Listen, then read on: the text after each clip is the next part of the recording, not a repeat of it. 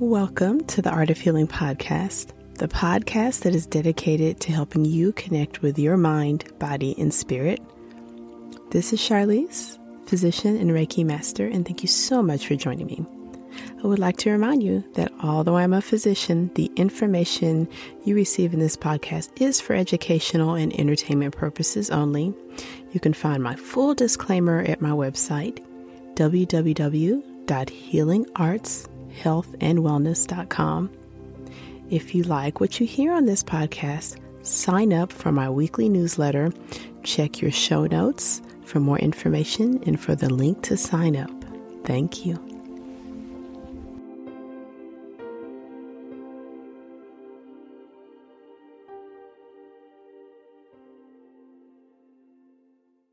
Hello, Art of Healing podcast listeners. Thank you so much for joining us today. This is Charlize, as always, your host of the podcast.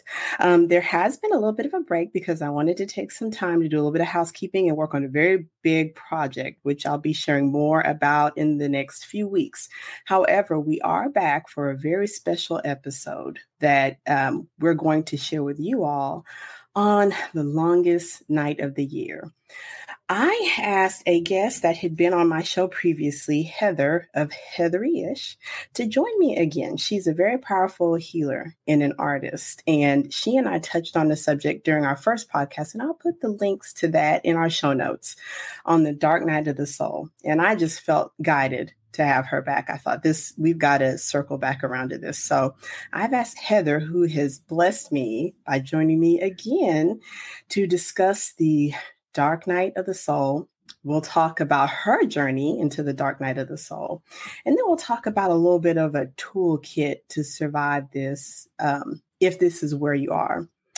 Heather is a psychic artist who is based in South Florida, and she has cultivated a sensitivity to subtle energies through her artistic practice.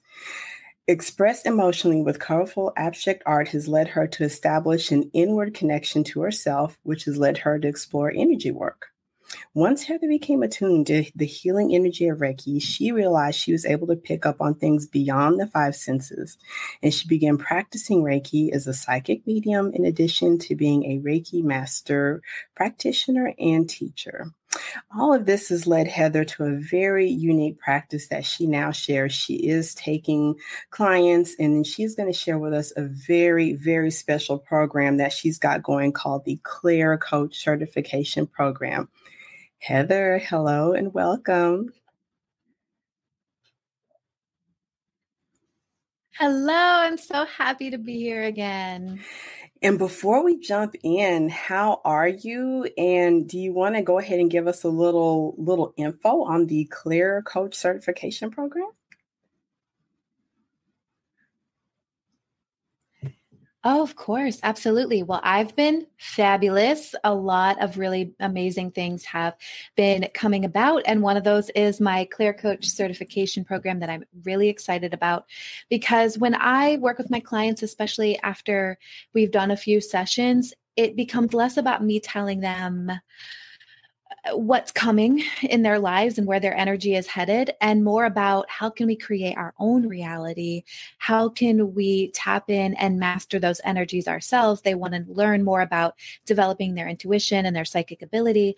And I am also a Reiki master teacher, like you mentioned. So for me, incorporating both the energy work and the psychic development can be a really powerful tool, not just in our personal development, but also as empaths, we are here to serve the collective in a really balanced way. And so I am kind of building out this program to be something my clients can even use in their careers with their clients or the people that they serve in their profession as well. So it's really just about enhancing their practice and what they offer to others. And I'm so excited to be developing that. We're going into beta testing very soon. So I'm really happy to also offer a great offer to your listeners. Thank you so much, Heather. So we are talking about, the term I chose was the dark night of the soul. We're talking about it on the longest night of the year. Heather, can you tell us the basics of what a dark night of the soul is? What is that? For sure. Well, I think that we all go through ups and downs in life, right? Everybody, the human experience, there's a lot of commonalities we share. But I think that there are some people who in this lifetime or on their path experience something called a dark night of the soul that feels like a real deep bottoming out. It feels incredibly painful. It's very overwhelming emotionally. And it's because sometimes people get to this point in their lives where they become very sensitive. They might always have been a little bit more sensitive. They might always have been labeled as a bit dramatic by people who don't really understand. But these people who have these sensitive, emotional, awarenesses get to this place where what used to work doesn't really work anymore, and where they have been spending a lot of time considering a certain worldview that jives with the opinions of their family members, their authority, and the culture at large. And they're seeing that, oh, no, that is not working. And it's just this kind of deep cognitive dissonance where it feels like all the plates that have been spinning crash to the floor. And for some people, it can be incredibly intense. And life has changed after this. And it's always changed for the better. But it can feel like a really intense experience as you're going through a dark night of the soul. And I will say that in my experience, a lot of people experience this dark night of the soul around the time of their Saturn return. So I am not deep into astrology, but I know that every 27 years or so, 28, 29, Saturn returns to the house that we were born in and brings with it kind of this cleansing that can be incredibly uncomfortable. And it requires a person to be face to face with some of the things that did not work in their life. And it requires them to sit with themselves and really get into this deep place of what it leads to in most cases, and hopefully for all the listeners, is a deeper acceptance of the self than you have ever experienced. But what it feels like is a lot of anger and frustration at all the people who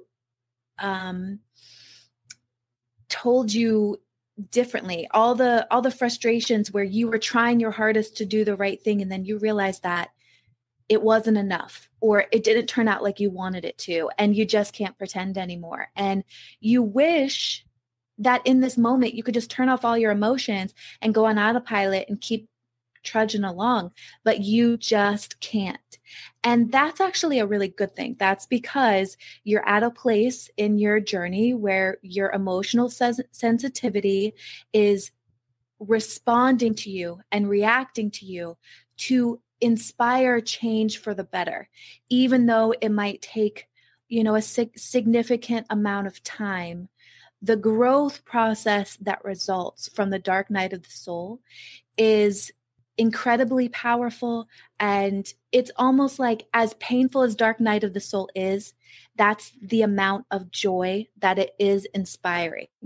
And if I'm talking to somebody in the dark night of the soul, that part doesn't matter right now. It's just too overwhelming, and that's okay. And it's really about learning to sit with those difficult emotions and learning to love yourself in that place. It's an intense journey. It's not for the faint of heart. And if you find yourself in that place, it's because you're ready for it.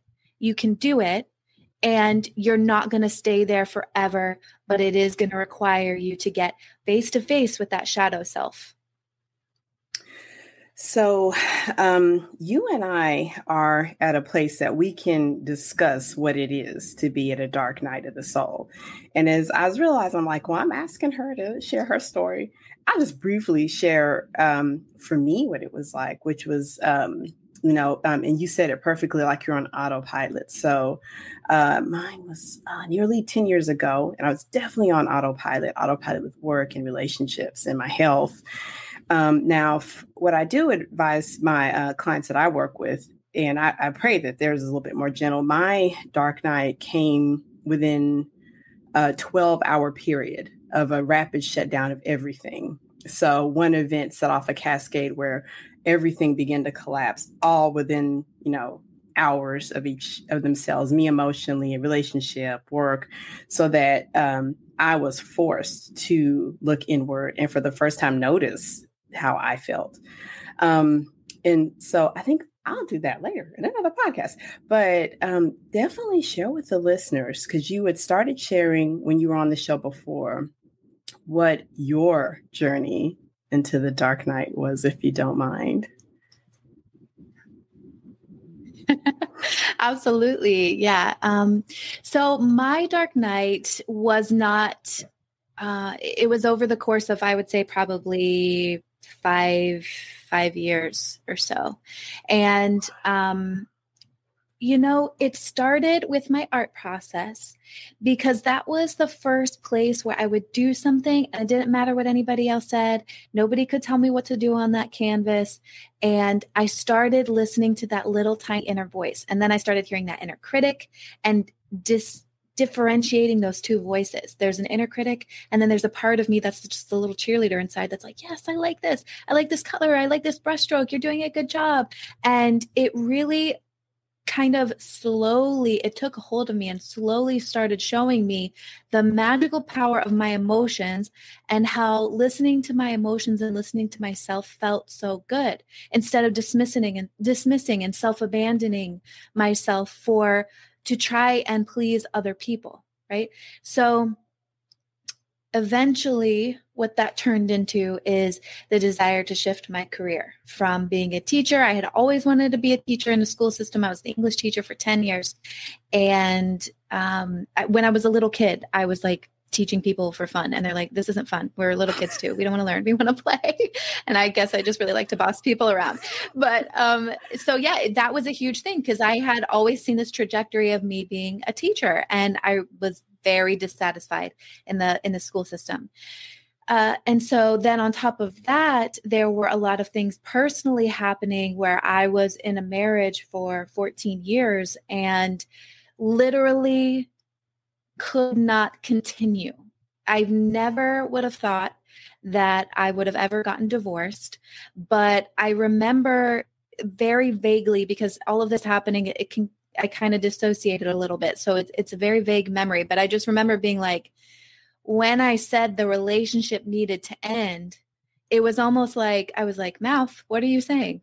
What's happening right now? Like, it was just a really confusing time. But the truth of the matter is that for many years, that relationship we had both grown so differently and so apart. And me coming into my own was definitely something that work that I hadn't done before the relationship. So I don't think either of us had really met my true authentic self yet.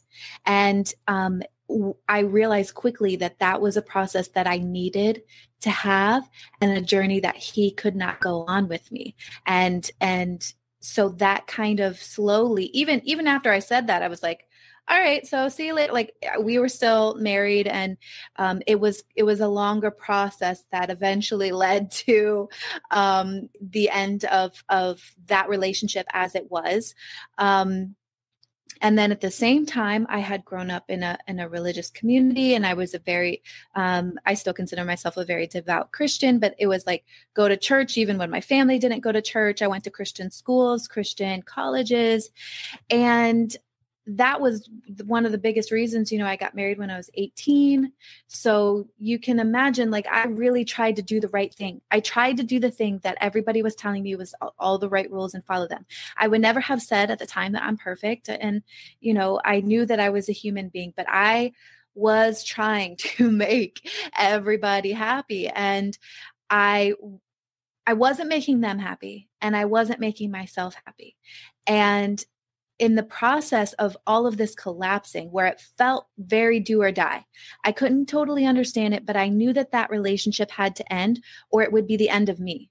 It was literally like choosing between myself and my marriage. And that was incredibly a really difficult choice to make. And there, I was never at a point where I was necessarily suicidal, but there was thoughts of like, it would probably be better for people if I just wasn't here. I'm a lot of work. I'm too much trouble. I'm too much, people, would just be better off. Their lives would be easier without me. So I never made a plan or anything like that. And I didn't stay in that state very long, but it was a logical thought in my mind for a while. And so I think that, one day I remember I was sitting in my backyard and it was a beautiful river and the sunset was happening. And I got the realization that that sunset that is really beautiful and this beautiful scene could be seen by somebody who really does get it and does everything right and doesn't ever get divorced and doesn't ever do the bad things. And it's also being seen by me. So there was something about my worth that made it so that I could still have the blessing of life. And I think in that moment, I realized I just wanted to know what that meant and what it meant to be happy and what it meant to have more and if it was possible. So I could never get to a point where I was ready to necessarily give up because I wanted to know, why are we here? What is out there for me that is so great? Because this doesn't feel so great. And then on top of that, compounding it with like having to totally restructure the way I approached my faith and my spirituality and my religion. And then on top of that, the church community that I had gone to for decades. I mean, I had known these people since I was kids and they poof in an instant disappeared because when you get divorced, people get nervous. They don't really know how to handle that. And we were together since we were very young. So everybody knew us. Our identity was the couple that we were. And nobody just knew what to do. They didn't know what to say. They wanted to quote unquote fix it. They wanted us to stay together. They didn't understand the internal journey that I was going through. They didn't understand that saying you need to stay together was also saying, Heather, you shouldn't exist anymore. You don't deserve to truly live and to truly enjoy. And so it was like we could no longer communicate. Even we weren't on the same level anymore. And that was really hard. A lot of my family didn't understand as well. And I think they tried, but I think that the dark night of the soul is a journey you have to go on for yourself. So I started putting up a lot of boundaries with a lot of people. I felt really abandoned. I could count from hundreds of people I knew. It was one hand that I could count the people who were still accepting of me and still hoping the best for me and still supporting me and encouraging me. And those people are angels in my life. They could hold the space for me in my lowest lows when I didn't know how to do that. And they really helped me teach myself how to love myself. And I think that's us as humans. That's what we do for each other. We give each other a leg up as we go on our life's journey. So from that place, I moved out. I was living on my own for the first time in my entire life, paying my own rent. Never had I done that before. So developmentally, I didn't get that at the correct age. Yeah. And I had 2 boys. So they were young. And so on top of this, I'm a mom and I have to keep it all together and I have to go to work and my emotions were spilling out all over the place. It was so overwhelming. And the thing is that when I danced in that time period, it was joy unlike I've ever known. When I laughed and I smiled, it was so meaningful because of the contrast of the sadness that I was navigating and coming to terms with how I could do that to myself, how I could ignore myself for so long, and the amount of self-love that was cultivated in that time. I will say having a therapist made all the difference. Having a therapist and then slowly growing a community of really empowering women. I think women are healing. We're so healing for each other, for the world. And that was a huge benefit. And then Eventually, because of the boundaries that I put up to protect myself, I was able to negotiate a pretty low conflict divorce where we share 50-50 custody, and it was very fair, and it was as smooth as something like that could be. And so I'm very grateful that we were able to shift that relationship into a co-parenting relationship eventually. And then when your life is now at ground zero and it's you and your kids, then it's like, who do I allow back in? And so you purposefully restructure the relationships that you allow back in. And you also you're very selective about who your community is now. But it's so true that just the despair that I felt in that moment inspired the joy that I felt.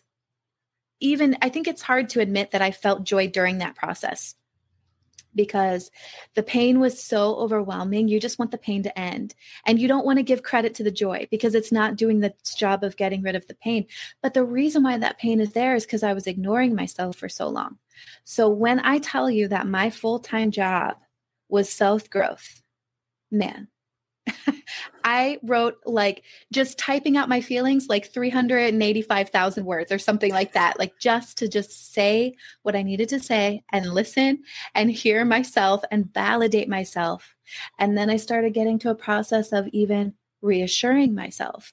And slowly but surely, and when the insights happen in a dark night of the soul, it feels so good. It's like so much relief, right? But then you kind of get back into it. But slowly but surely, I put life together in a way that made sense to me, so that when I'm walking around, I'm not thinking what is going on? What is happening? I'm so confused and overwhelmed. It's like, no, I understand why this happened. I understand why people react the way that they do. I've put the components back together. And more importantly, I did that work to sit with myself at ground zero and take my values step by step and rebuild who I was inside first. It was a lot of sitting by myself because I was not going to distract myself. I was not going to numb myself out, right? And I will say that when I was going through quarantine and that time, I had finished the process of getting divorced, and now it was time to grieve and guide my children through that process, and then also kind of nurture myself. And it's almost like I really feel like the world just kind of stopped for me, and I was as stressed out as everybody else was, but I guess it's just like a side benefit. I think there's always good things that can happen in really terrible times. So the side benefit I got from that is I felt like the world just stopped so that I would have no choice but to sit and feel and sort and reassure and nurture and comfort, and then become empowered, and then have these processes that now I can apply to life. Now I can understand that I'm always going to be growing. Now I know when an overwhelming emotion comes up, exactly what to do with it. I know that it makes me stronger. I know that it inspires me to more. And I slowly put those pieces back together. So that is quite a lot to share, but I would say that's a good description of that journey for me. So much gratitude. Thank you for sharing that. As you were reflecting on that, and I was thinking, and hopefully with the listeners, depending on wherever you are, if you want to share, if you happen to see this on social media, post me a comment or send me a message. If you've had a similar journey or you feel like you might be on a journey, my dark night was completely opposite. It was not subtle, graceful. It was just lights on, lights off. And went from all of these things I anticipated, I thought would be a marriage and children, to this huge abyss. I dropped into the vacuum of space. And I recall at that time thinking, whoa, it was literally I was put in a vacuum, all of this opened up. But in that abyss, that's when I learned about, well, you got to build form. You have to build something. And then for me, then I've slowly started to engage in, first was yoga. Then I learned Reiki. And then that was like the light. There was like in this tunnel, this light beam was Reiki. And then I just found, came on out of it. And I was like, oh my gosh, that's why I was in that tunnel. Oh, get it. So for the listeners, because, and as we're discussing this topic, I want to let you all understand that this is one of the hardest. We are bringing to you the big stuff of what happens in your spiritual life. This, if you're wondering if you're in it and is it bad? Yeah, it's bad. So, Heather, what would you think might be signs that someone might know that they are about to go into a dark night of the soul, or if they're in it? What do you think would be signs that they may see in their life?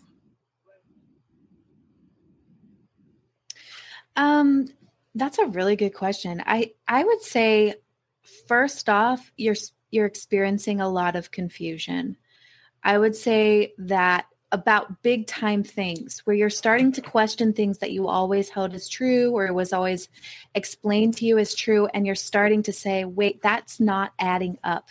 And that's the cognitive dissonance that's a definition of what that is. Things just aren't adding up. And it can be swift and it can come quickly and it can be a slow burn. I love that ours were so opposite. So we can kind of round out that side of things because it is different for everybody, and the extent to which it is different is also different. So I would say that the confusion, I would say a desire to start cocooning and going within. It's like, it feels like you're isolating. It feels like you don't want to be around community. You're starting to get sick of people and any superficiality. You want to know the depth. You want to know the meaning. You want to know the reality, and you don't want to go through life anymore coasting. It's just not worth it for you. I would say if you're starting to get dissatisfied in your career, like your entire career choices, and you just feel like, I don't know what I want to do. Ooh, that's a really good one. I would also say, if you are having a hard time answering the question, what do I want? I would say that is a big indicator, because dark night of the soul is kicked off by ignoring yourself for too long. And the powers that be and your body and your highest self will not allow that to continue, because you are too precious of a unique individual and perspective. So you will not be able to get away with ignoring yourself for too long. You just won't. Especially, like I said, if you're sensitive to emotional energy, that is actually what feels like separates you from others. It's actually your superpower. And I couldn't have understood that in the dark night of the soul because it is so painful. But I remember I had a friend who was telling me how they're like, they knew that I was just this phoenix that was going to rise from the ashes, that my life had fell around me. And he was able to just kind of sit and know that what that was going to inspire. And so even in that time, I wasn't able to totally believe him because I hadn't cultivated that self-love yet, but it was intriguing enough for me to take a step and take another step and take another step. So I would say those are good indicators that you might be headed for that kind of thing. You want deeper, meaningful things that used to work are not working anymore. You're starting to question big picture things. And it really is a process of coming home to yourself and your desires. So you're probably a little confused about what your desires are, and you might not have a process of tapping into that. I remember, I remember one time, this was when I was married. I didn't have anything going on that weekend. He went out of town. I didn't have my kids with me. And it was just me on a Saturday night. And I didn't really have any friends to hang out with because I had just unknowingly distanced myself from people. And I was sitting there and I was like, what do I do with myself? I don't know. And I got a Big Mac. And that didn't do it. That didn't help. So even those like the Big Mac didn't answer your questions. Even those like numbing and I did not. And I didn't eat Big Macs either. I was just like, I'm going to try this. But even those coping strategies they won't help in that time. They won't help. You can't run from yourself. You can't. It's too strong. It's the most powerful drug. It's the most powerful substance, is that self-empowerment. And it's always going to be calling you toward it more and more. So it's just when you're ready to listen. And sometimes you have to get to a real dark place to get there. So, Heather, why don't we brainstorm a little bit? Because as you're talking, and I'm just feeling it in my heart, and I'm thinking about those that are journeying into the dark night. So maybe even someone that's listening that maybe has had it in the past and wonders, what that period in their life was. And one of the things that, especially when I work with my patients, and we're in a crisis of, all kinds, I'm a physician, so my, a crisis on that scale can be life-threatening. So I found over the years that we probably need sort of a quick 911 type of action plan of maybe just one or two things to do for someone that might be listening that's feeling like they're in it, feeling hopeless. Can you think of a few things you would tell them to do today? What would you recommend they do today? Mm-hmm, mm-hmm, mm-hmm. Yeah.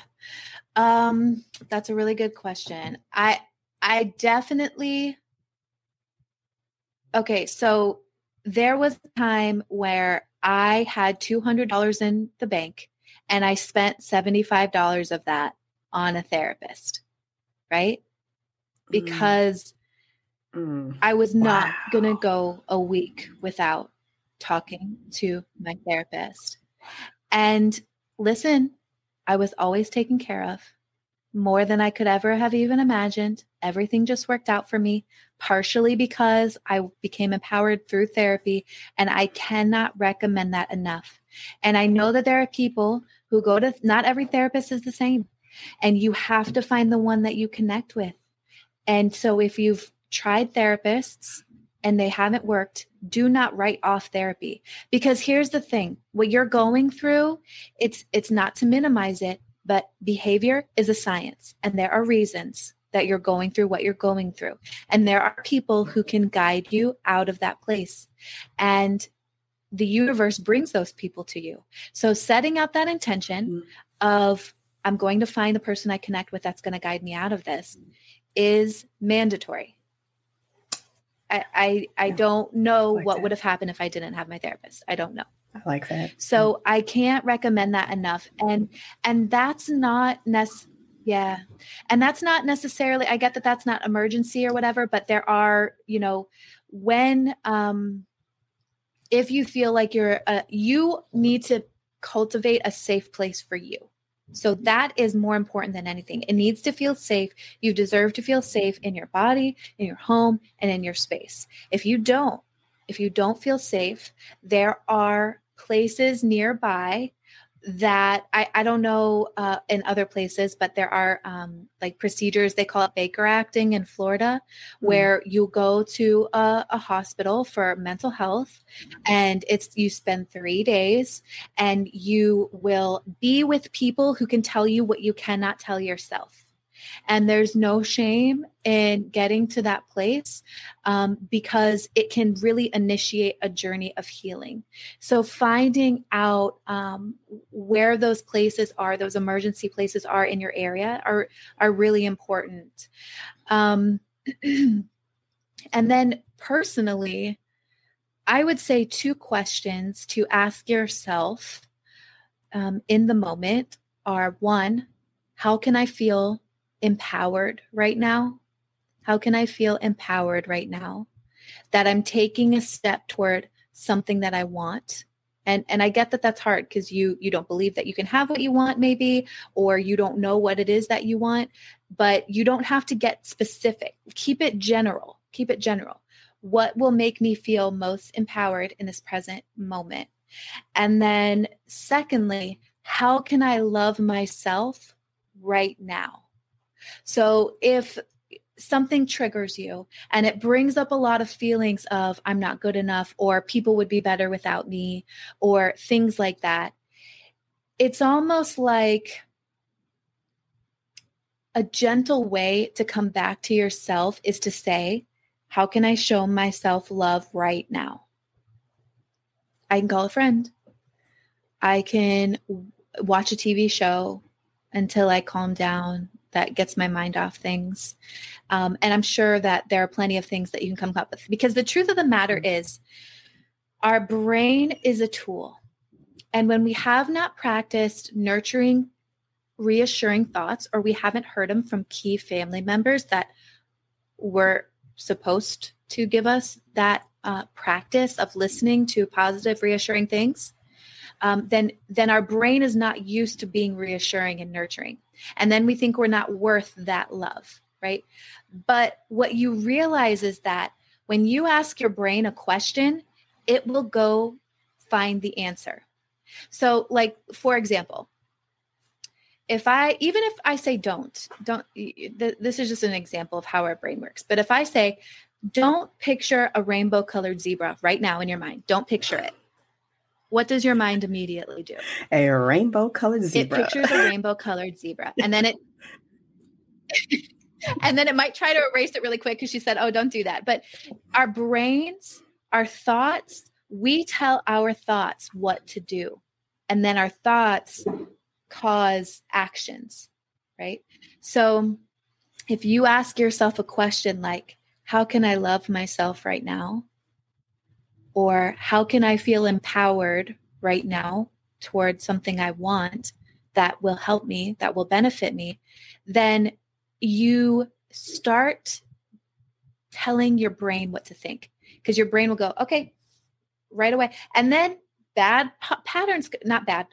unhealthy patterns pop up where they'd be like, oh, I don't deserve what I want. But it's that practice, it's that practice of continually doing that, because your brain for a moment will try to get to work on an answer of, how can I love myself right now? Okay, maybe it's taking a nap, right? And then it's like allowing yourself the patience of going through the process of learning what that is, what it is that you desire and how you love yourself. Oh, I have to say this one thing that was probably one of the best interventions I ever had, was doing inner child work, because that's what has happened here. There is a child that did not get what the child needed in the appropriate age of development. And that's why you're here. You didn't learn how to reassure yourself, and it's not your fault, right? And so it's really important to become the parent that you didn't have. And it's really important to reassure yourself and tell yourself what you need. Susan Anderson wrote a book called Taming the Outer Child, and I cannot recommend that work enough, because what she talks about in that book is literally dialoguing with, she breaks it down into 3 different entities. And I hope it's okay I go through this, because I just think it's so important for this part of this Dark Night of the Soul conversation. But she goes through 3 different entities, and it's like, thank you. It's like internally, you have an inner child. That is your feeling state, your emotional state, your vulnerable state.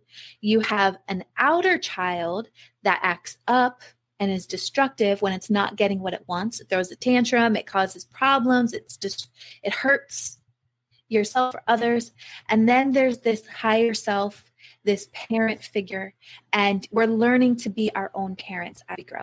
And so what she says is to have the outer child kind of sit in the corner for a little bit, take a break from all the destroying, and sit and listen to that inner child and give that inner child a voice. And at first, that inner child is going to have some choice words for that adult parent inside, because it doesn't feel taken care of, and it doesn't trust, and it doesn't believe, but it wants to so badly. It wants you to hear it. It wants to be considered. And that's when I was typing up writing was too slow for me. I had to get all out, and the most important part of that process, exactly. And the most important part of that process is becoming the nurturing parent that you didn't have. And even saying to yourself, look, I don't know how we're going to get out of this, but I'll find a way. because you're worth it. It really helps to even look at yourself, a picture of yourself from when you were a child, and do that.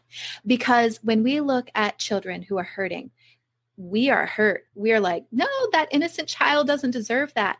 But the only child you can affect real, true, lasting change in more than any others is the child you used to be. So that care and concern that you can feel for another child that's hurting, you got to give that to yourself, because nobody can do it better than you. And that is the gift of the dark night of the soul. Because when I tell you the levels of self-love, clarity, and empowerment that come from that consistent practice regularly, it's really hard to even quantify. And it never ends. That process never ends. It just gets better and better. For the listeners, I want to chime in with one little thing. As we're talking, and Heather is just downloading like crazy this amazing information. I do want to say one thing. If you're in this dark place and it's dark, if it's really dark, and I can't imagine how dark, I'm going to say a number to you. You can call, because you don't have to do it alone. So, and a lot of people don't even realize the National Suicide Prevention Lifeline. You literally can Google National Suicide Prevention Lifeline, or you can call the number 1-800-273-8255. So if for some reason we're reaching you and we happen to reach you at that point, and if you find that you're having dark, disturbing thoughts, then you call that number. I'll make sure I put that in the show notes. As you were talking, it occurred to me, it's like, I better just let people know there is a resource. You mentioned in Florida where you are, there's a national resource as well. Also, Heather, you mentioned the thoughts and the thinking of better thoughts. And I will put this in the show notes as well, that Heather is speaking of the law of attraction. That's a big one. And I guess when I drag her back in, we'll cover that one. But that's called The Law of Attraction, which is a very prominent book, especially in the spiritual world, that basically trains us on our thoughts. But I'll put that in the show notes. And as I'm thinking of how to rope Heather back in for another episode, that's got her. Then as well, I'm sorry, there was one other thing I was going to circle, but I just wanted to circle around to those. So Heather, can you share with the listeners a little bit more about that Claire Coach certification and where they can find you? If you'll say it for us, and listeners, I'm going to make sure you have all the resources to find her.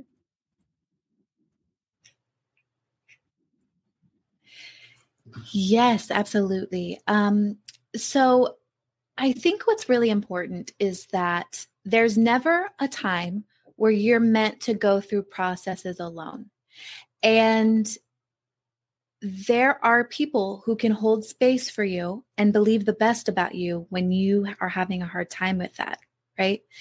And the thing about it is that if you are sensitive enough to have a dark night of the soul, you are probably not aware of how powerful you truly are, because not a lot of people can even get to that place, because they're just not ready. And their spirit is still numbing and avoiding and ignoring. And a dark night of the soul means that you are ready to shift into your power in a major, major way.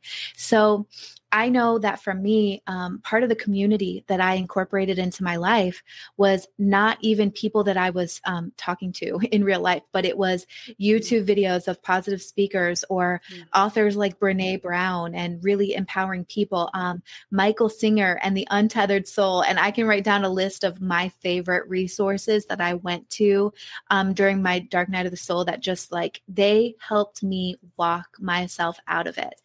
And so being able to create a program for people who are empaths, who do feel emotions so deeply, it's really an honor for me, because then I get to be a part of that cheerleading squad for you to help you cultivate the power that you have. And everybody is able to practice energy work or psychic advising in their own unique way. It won't look like everybody else's, but you probably have started to notice things that I don't know, everybody just has a little, this is also probably a part of that list of how you know you're going through the dark night of the soul, is you're starting to notice that you're different.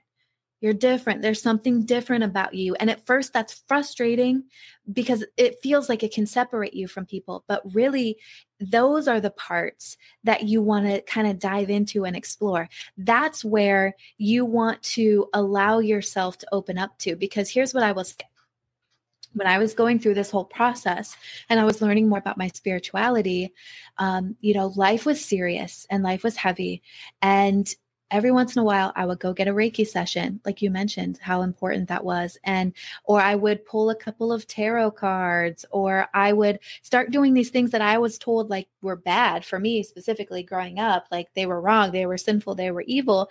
And I was like, this is actually really fun. I went to this psychic circle and I was able to be around these other people who were sensitive to energies and picking things up. And slowly I started reading more and learning more and experiencing more, doing really cool meditations and really coming back home to myself, like I mentioned. And these were the times where I would steal away and go have fun. And those things that you're doing to have fun and the things that you feel called to, that is what you are. It's your right to magnify those areas. So the hard stuff of dark night of the soul, the pain, that gets sorted out slowly over time. But even while that's getting sorted out, there can be things that you do that you enjoy. And if any of them is something like energy work or developing your intuition, or if you are this sensitive to energy to have a dark night of the soul, you are here to serve others and help them and empower them. Right, in a really powerful way. And I know that part of the reason why you're hurting is because you've wanted to empower people and you realized you weren't doing what you came to. You weren't doing what it wasn't working like you thought it was going to work. And that's part of the pain. But it doesn't mean that you're not here to help people. It just means there's some shifting in your mentality and your mindset that needs to happen. So I created this program for people who want to become intuitive healers. And I certify them in all 3 levels of Reiki. We take 6 months. We go through it together. We do a lot of group coaching. You receive a lot of individual card pulls and chakra blockages cleared and ancestral clearings. And you do this in a supportive, empowering community with other people so that you can develop your unique style of practicing energy, whatever that may be. And then that will help in your professional development, but that can also help in pretty much every other area of your life, including your profession and how you show up in your career and what services you provide to other people. So I know that from the lowest low of my dark night of the soul, what that turned into is like the sky opening up, money like I've never experienced before. I became more financially secure than I had ever had. I'm talking 0 debt and savings and investments. And it was just the energy just starts clearing out so quickly. You start seeing these benefits. I had more authentic connections because I was showing up more authentically. I was able to call in a career that was more fulfilling than anything I could have ever imagined. It's like pretend you go to your job and it relaxes you instead of depletes you.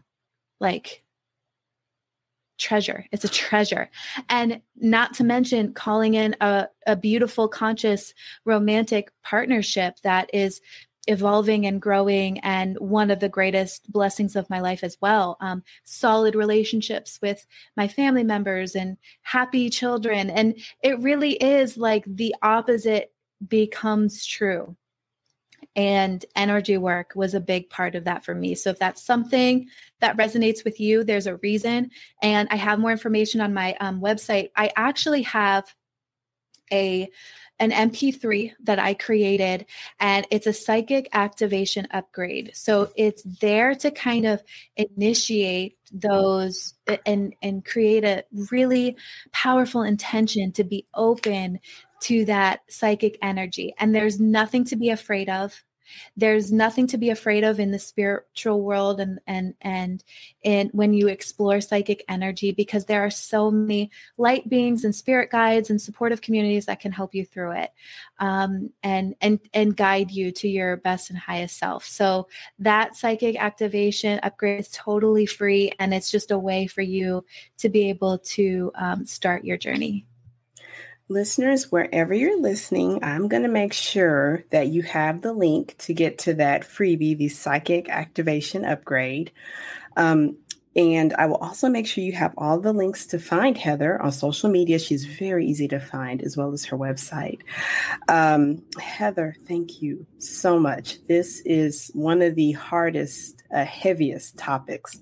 And my intuition was telling me to ask you to dig in, to go through this with me and the listeners.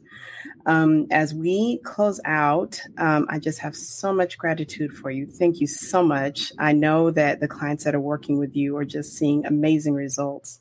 And for you listeners, if you're listening, of course, we appreciate if you want to share this episode, if you want to share it on Facebook, if you want to send it in an email to anyone that you know might be going through a rough period of time. I'll make sure that you have the ways to share this, because I think this is worth discussing, going through this dark night. For the Art of Healing listeners, we are airing this at a little bit off of a time, because normally we do Mondays. And then I also want to let you know that I will be resuming that teensy bit of a break. The Art of Healing podcast will be back in January of 2022. You don't want to miss the return. It's going to be awesome. Heather, thank you so much. You're so welcome. And what I wanted to say one more thing before we end, and it's kind of about if people are feeling confused and that cognitive dissonance. It's a major thing that I learned about how to put things in the right order. And so what I will say is our pain and our desire helps us to grow. And when we realize that our pain is not a judgment or punishment of us, it's just information inspiring us to our desires, then we can put it in the appropriate place and know that it's just there to support us, or not support us, but to inspire us to better. And it doesn't have to crush us. And one of the gifts of the dark night of the soul is to really be able to do that shadow work and sit with those hard things, because ultimately, deep down, a part of you knows that you deserve so much more. Because if you're a human just like anybody else. If anybody else deserves it, then you also deserve it too. And it's your journey, and it's a beautiful journey to go on to find out the extent of your own desires. So I just want to end with that, to make sure we keep in mind that pain is not a signal that we're doing it wrong. It's inspiring us to what is right. Listeners, thank you. Heather, thank you so much. Art of Healing podcast will be back very soon. Check your show notes for all those resources. Bye-bye. Thank you so much for joining me for this episode of the Art of Healing podcast. Once again, this is Charlize. You can find out more about me at www.healingartshealthandwellness.com. Did you know I have a blog as well as online courses? Check your show notes to sign up for more information about Healing Arts Health and Wellness. Thank you. Please feel free to share this episode with your friends, family, and loved ones.